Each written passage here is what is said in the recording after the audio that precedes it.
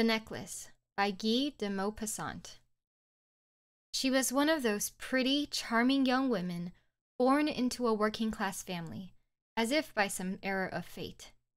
She had no dowry, no hopes, no way of ever becoming famous, understood, loved, or the wife of a rich, distinguished man. She agreed to be married off to a low-ranking clerk in the Ministry of Public Education.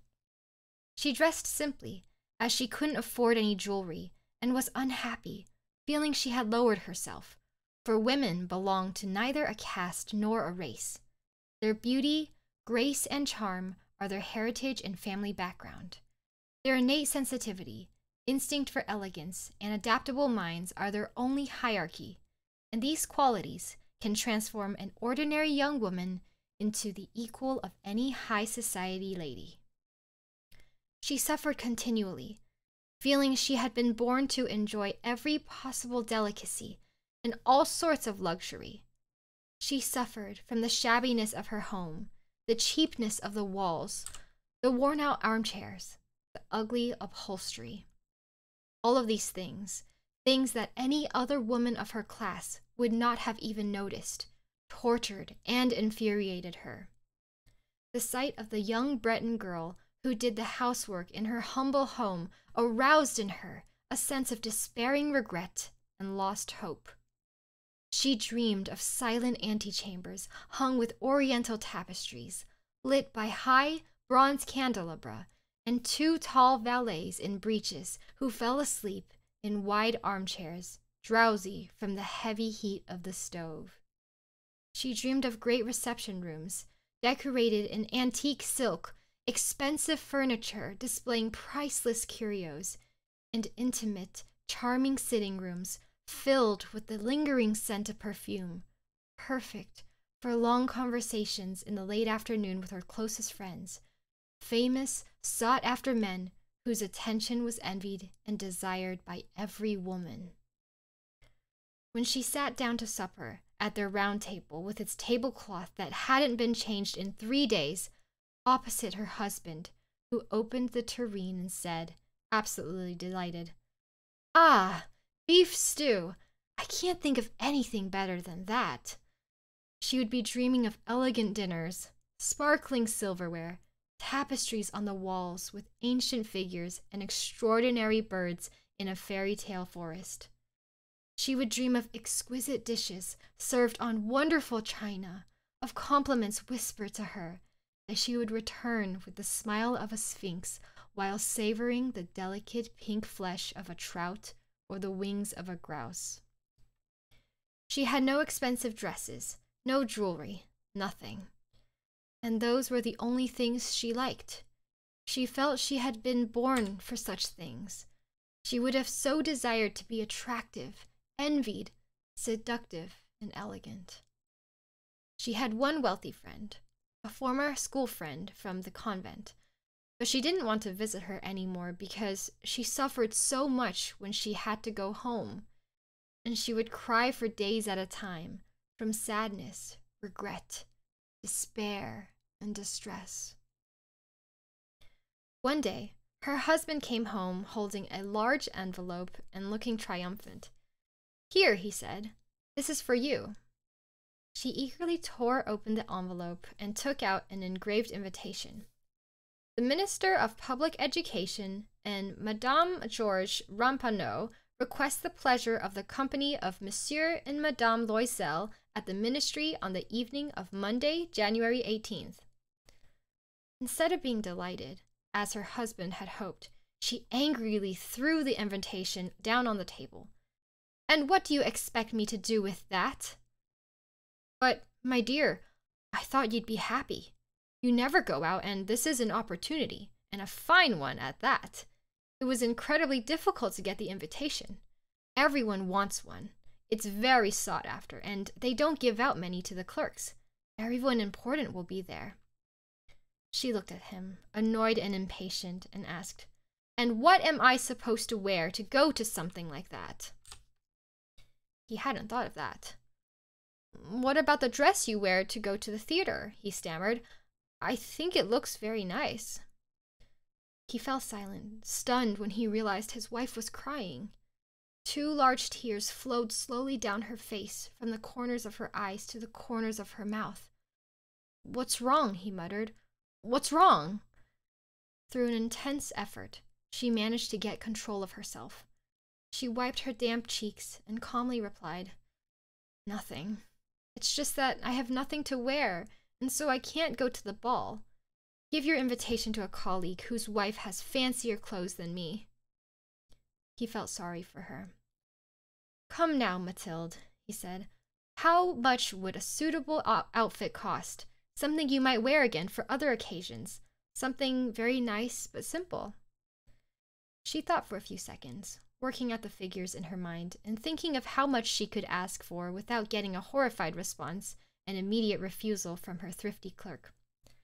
She hesitated, then finally replied, "I'm not exactly sure, but I think I could manage with 400 francs. He went a little pale, for he had put aside exactly that amount to buy a rifle and treat himself to some hunting parties on Sundays the following summer in the Nanterre region, with a few friends who were going down there to shoot larks. "Fine," he said nonetheless. "I'll give you 400 francs, but make sure you get a beautiful dress." The day of the ball was approaching, and Madame Loisel seemed sad, anxious, nervous, but she had her dress. "What's wrong?" her husband asked one evening. "You've been acting very strangely for 3 days now." "I'm upset because I have no jewelry," she replied. "Not a single thing to wear. I'll look as poor as anything. I would almost rather not go to the reception." "You can wear some fresh flowers," he replied. "That's very chic at this time of year. For 10 francs, you can have 2 or 3 magnificent roses." She was not convinced. "No, there's nothing more humiliating than looking poor in the company of wealthy women." "You're so silly," her husband exclaimed. "Go and see your friend, Madame Forestier, and ask her to lend you some jewelry. You're close enough to her to do that." She cried out in joy. "That's true! It hadn't even occurred to me." The next day, she went to her friend's house and explained why she was so upset. Madame Forestier went over to her armoire, took out a large jewelry box, brought it over, and opened it. "Take anything you like, my dear," she said to Madame Loisel. First, she looked at some bracelets, then a string of pearls, then a Venetian cross, beautifully crafted with gold and gemstones. She tied on the necklaces in front of the mirror, hesitated, unable to bring herself to take them off and give them back. "Do you have anything else?" she kept asking. "Of course, keep looking. I don't know what kind of thing you like." Suddenly, she found a superb diamond necklace in a black satin box, and her heart began to beat faster with unbridled desire. Her hands shook as she held it. She put it around her neck, over her high-collared dress, and stood entranced by her image in the mirror. "Could you lend me this?" she finally asked, hesitantly, full of anguish. "Just this?" "Certainly, of course." She threw her arms around her friend's neck, gave her a big kiss, then ran off with her treasure. The day of the ball came. Madame Loisel was a great success. She was prettier than anyone else, elegant, gracious, smiling, and mad with joy. All the men were watching her, asking her name, trying to get introduced. All the attachés from the ministry wanted to waltz with her. The minister himself noticed her. She danced as if exhilarated, carried away, intoxicated with pleasure, lost in a dream, in the triumph of her beauty, the glory of her success, in a sort of cloud of happiness created by all the compliments, the admiration, the great desire she aroused, created by the complete and utter victory that felt so sweet to a woman's heart. She left about 4 o'clock in the morning. Her husband had been sleeping in an empty little sitting room with 3 other men whose wives were having a wonderful time. He threw her coat over her shoulders, the one he'd brought with her for going home, an inexpensive coat she wore every day, and whose shabbiness clashed with the elegance of her ball gown. She felt this and wanted to rush away so she wouldn't be noticed by the other women who were wrapping themselves in expensive furs. Loisel stopped her. "Wait here. You'll catch cold outside. I'll go get us a carriage." But she refused to listen to him and quickly rushed down the stairs. When they were in the street, there were no carriages, so they tried to find one, calling out after any driver they saw going by in the distance. They walked down toward the Seine, shivering and feeling hopeless. On the quayside, they finally found one of those old cabs you only see in Paris after dark, as if they were too ashamed of their scruffiness to be out during the day. It took them back to their door on the Rue des Martyrs, and they sadly went upstairs to their apartment. To her, it was all over. And all he could think about was that he had to be back at the ministry at 10 o'clock. She took her coat off in front of the mirror so she could see herself in all her glory one last time. Suddenly, she let out a cry. The diamond necklace was gone. "What's wrong?" her husband asked. He was already half undressed. She turned toward him, terrified. I've lost Madame Forestier's necklace." He stood up, panic-stricken. "What? But how? That's impossible." And they looked in the folds of her dress, in her coat, in the pockets, everywhere. They couldn't find it. "Are you sure you still had it when we left the ball?" he asked. "Yes, I remember touching it in the lobby of the ministry." "But if you'd lost it in the street, we would have heard it fall on the ground. It must be in the cab." "Yes, probably. Did you get its number?" "No. Did you see what it was?" "No." They stared at each other, devastated. Then Loisel got dressed. "I'll go back to where we started and retrace our steps to see if I can find it," he said. Then he left. She sat there in her evening gown, without the strength to go to bed, collapsed in a chair, depressed, with no fire lit, her mind a blank. Her husband came back at about 7 o'clock. He hadn't found it. He went to the police station, to the newspapers to offer a reward, then to the cab companies, everywhere, in fact, where there was even a glimmer of hope. She waited all day long, in the same state of fear in the face of this horrible disaster. Loisel came back that evening. His face was gaunt and pale. He had found nothing. "You must write to your friend," he said, "and say you broke the clasp of the necklace and that you're getting it fixed. That will buy us some time." She wrote as he suggested.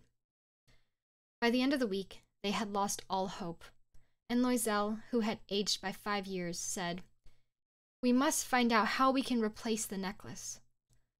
The next day, they went to the jewelry shop whose name was inside the case. The jeweler looked through his books. "I did not sell this necklace, madame. I must have only sold the case." So they went from one jeweler to another, looking for a necklace that was just like the one they had lost, trying to remember it in detail, both of them in a terrible state, miserable and distressed. In a boutique near the Palais Royal, they found a diamond necklace that was exactly what they were looking for. It cost 40,000 francs. They could have it for 36,000. They asked the jeweler not to sell it for 3 days, and they made it a condition that he would take it back for 34,000 francs if they found the one they had lost before the end of February. Loisel had 18,000 francs that his father had left him. He would have to borrow the rest. And borrow he did, asking 1,000 francs from one person, 500 from another, 5 louis here, 3 louis there. He signed for loans, accepted ruinous conditions, dealt with moneylenders and every kind of loan shark. He committed himself for the rest of his life, risked signing for loans without even knowing whether he could pay them back.